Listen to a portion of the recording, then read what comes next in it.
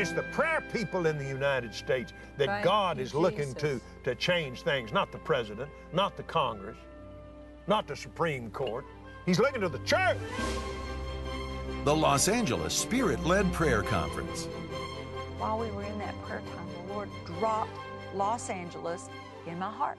I got up off that floor with a clear assignment that I was to return to Los Angeles and join not just believers, not just any believers, but the people who know something about using their faith, connecting it with prayer, and that we were to come together into a faith-filled environment and lift our hearts and cry out for the reign of the Spirit.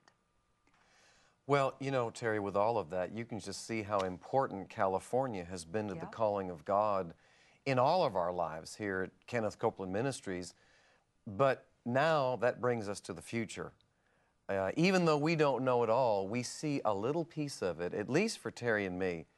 And we wanted to share that with you, what God is showing us about California. About our future here. Yeah. And about our future, where He's leading us. Now, in Deuteronomy chapter 12, verse 11, I'll read this to you. It says, there shall be a place, this is the Amplified, there shall be a place which the Lord your God shall choose to cause His name and His presence to dwell there.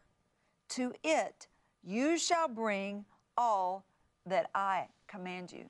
You know, I believe that there are appointed places that the Lord chooses to be like touchstones for the pouring out of His presence, and for it to spread from those places through to wherever He's appointed for it to go. You know, when He spoke that verse, it had to do with Jerusalem, but I believe there are many places in the whole world where things like that happen, where He appoints a place for the presence of God. He's chosen it, and at that place, then His presence will spread to other cities or the nation or whatever God appoints for it to be. And things like that have happened in Los Angeles many times before. I mean, He's redirected the whole body of Christ as well as our nation with outpourings like the one that happened on Azusa Street.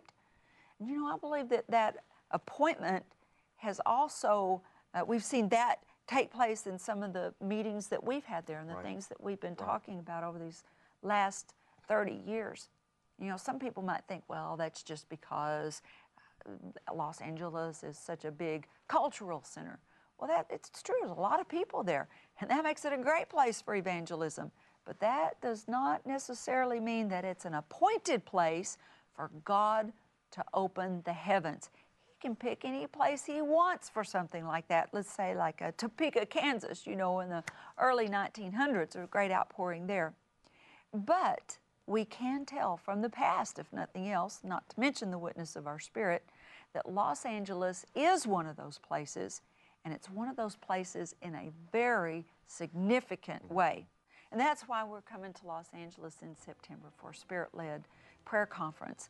You know, I believe that He wants to gather all of us into Him and then lift us up in His presence to do business before the throne of God. Absolutely. And right now it's serious business. Yeah. Pastors, our families, our cities, our churches, our nations, we all need an awakening to God.